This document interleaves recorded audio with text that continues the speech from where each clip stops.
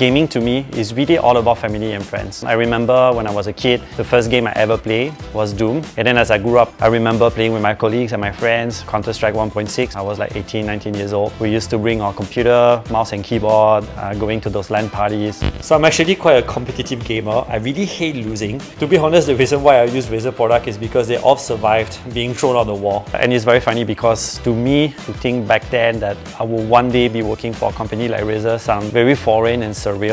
And today, you know, being at Razer, supporting the Razer.com team, I have the chance to launch every product that Razer design and bring to market. I also get the opportunity to play with all of those products. I'm Fabien, Senior Category Manager, and this is for Gamers by Gamers.